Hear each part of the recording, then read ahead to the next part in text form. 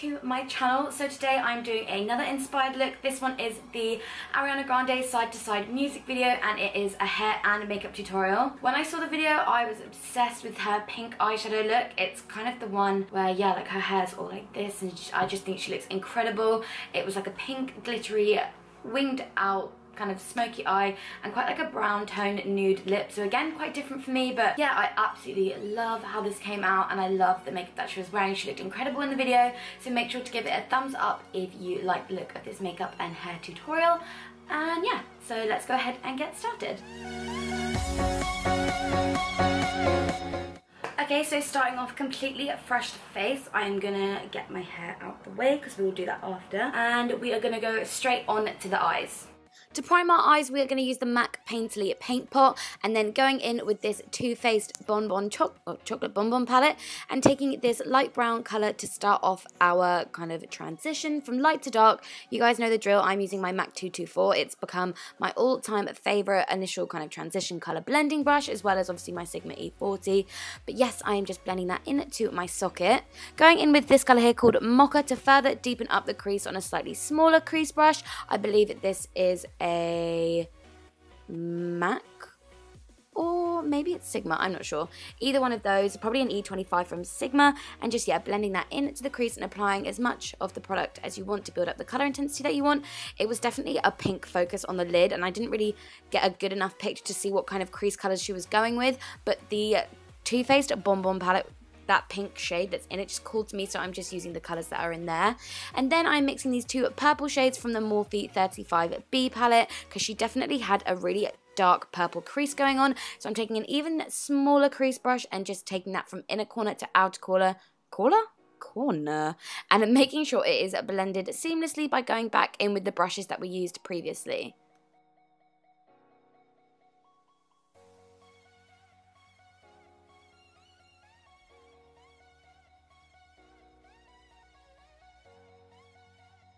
It was this colour that inspired me to do this whole look. This is from the Too Faced Bonbon palette, like I said, and it's this pink shade, and I'm just pressing that all over the lid. It wasn't as pigmented as I wanted it to be, so I did have to dip my brush in it a few times, but I think if you probably used MAC Fix Plus, you would have got a lot more pigment from it. But just pressing that all over the lid and obviously building up the colour intensity that you want. And then going back in with those two purple colours again, just blending the crease and the lid shade together, so it's all one big fat gradient across your eye.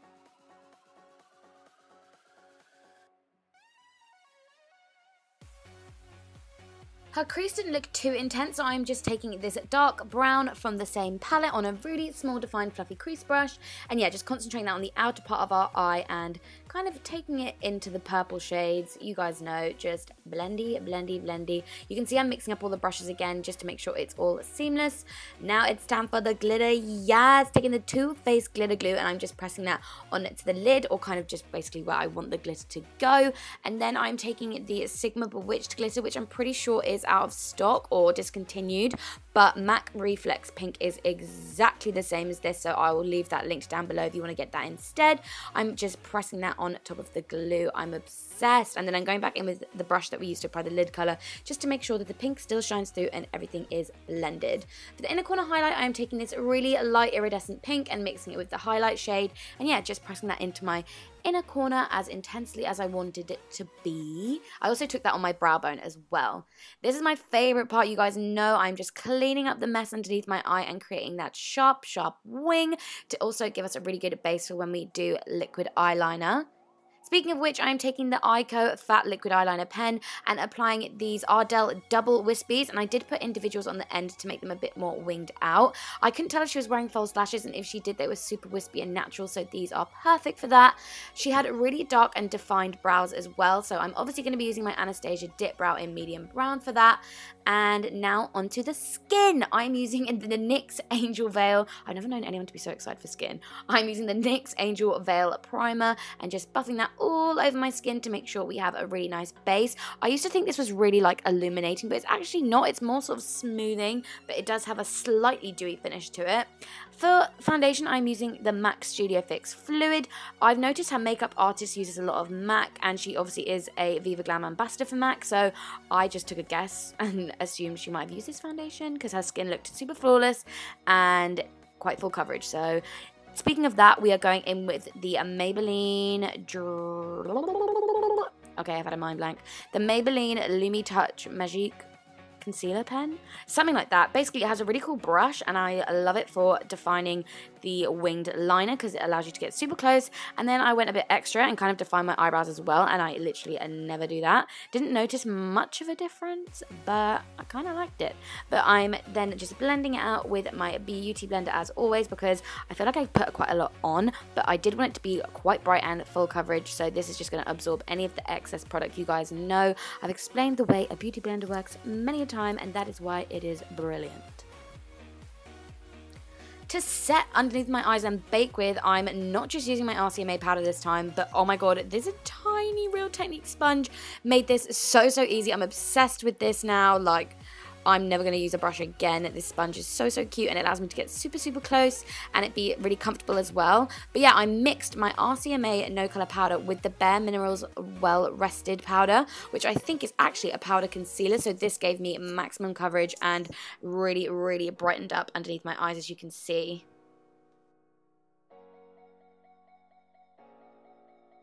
I swear this is literally like airbrush in a powder. It's magic. But it didn't look like she had lots going on underneath her eye, so I just took the lightest transition color and applied mascara, and that is the eyes finished. I never like to just leave the under eye completely bare. I think it looks nice when you tie it all together, so using a really light color worked well for this. For bronzer, I am taking the MAC Care Blend, the Studio Care Blend powder in dark on a duo fiber brush, and just using that to bronze and kind of define my cheekbones and everything a bit more. Not necessarily to contour with, because it's quite a warm product, but just placing it in all the places that obviously I want to reduce. And look, I literally just went from pale to like a bronzed goddess. Oh my god, no, not a bronze goddess, just looking super bronze. Speaking of which, I'm taking the NARS Luster Blusher, because she never really wears anything noticeably pink on her cheeks, I find. And this one is just a really nice bronze rose gold colour, and has a bit of a shimmer, the tiniest flush of pink, so I thought it was perfect for this look.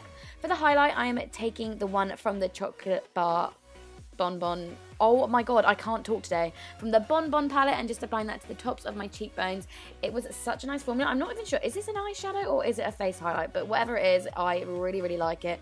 And I'm just taking this Morphe brush and just placing that on the tops of my cheekbones, on my nose, and on my Cupid's bow as well. I swear, this voiceover, I've actually just chatted like the most random stuff ever. Anyway, speaking of... oh my god, not even speaking of. Onto the lips, I'm lining them with Spice from MAC, and then applying this OFRA liquid lipstick in Bel Air, and you can use the code Rachel Leary for 30% off, I believe. All my discount codes are always in the description down below. But yeah, I'm just applying that onto my lips. She definitely had more of a brown, warmer tone nude going on, so this colour is perfect, and I'm obsessed with how it came out. It looks like a proper Kylie Jenner lip, if I do say so myself.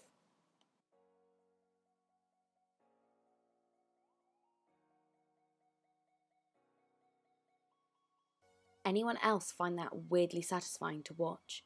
Anyways, onto gloss. I'm applying this Kiko Super Dazzle gloss. It's either in 113 or 112. I can't remember, but I've definitely linked it down below along with all the other products that I've used. And that is the finished makeup look. Like I said, I'm obsessed with the way this came out. Pink, glitter, and me are just meant to be, and I love a glossy nude lip, as you know. Now onto the hair. I'm just taking 2 front bits. This is kind of like the shortest layer of my hair, so if you guys have layers in your hair, just take 2 of the shortest layers at the front, and then I kind of pinned them together so they weren't in the way or like flapping about or distracting me. And then with my hairbrush, I'm just taking back all my hair kind of from the above my ear and back, but in like a half up, half down, so not like my whole hair, just the kind of top half of my hair, if that makes sense. You can kind of see what I'm doing from the video, and then just brushing it back, and then with all of that, taking the middle part of that section and bringing it forward, because we're going to give that bit serious volume, but yeah, just tying that one back in a ponytail so it's out the way and not distracting us. Yeah, like I said, with that bit that we just pulled forward, we're going to really backcomb it, and then I'm taking this Bardo, like, dry shampoo to give it loads and loads of volume, because Ari had so much volume in her hair. I'm just spraying that at the roots, and then kind of letting it fall down, and then molding it to the top of my head. Definitely make sure you've backcombed it enough so it stays upright, and then I'm just pinning it back on top of the ponytail that we kind of tied back, if that makes sense. So you've got a little quiff going on.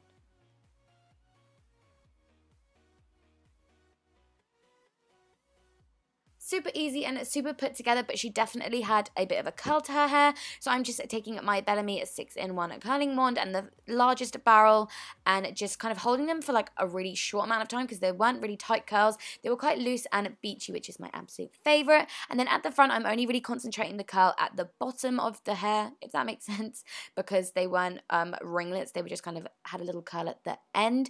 And yeah, then I'm going back in with the dry shampoo that I used earlier to give it lots and lots of extra volume. And then I'm going in with the Bardot finishing spray as kind of like to give my hair a bit of a shine and to make sure everything is locked in place. I'm obsessed with this hair. It literally is so easy, but looks really formal and put together, which is definitely why I wanted to include it. So that is the finished look. I really hope you guys enjoyed it. Make sure to give it a thumbs up if you did. Like I say, always, I love inspired looks. So let me know in the comments down below anything else that you want to see, and I'll see you in the next one. Bye, guys.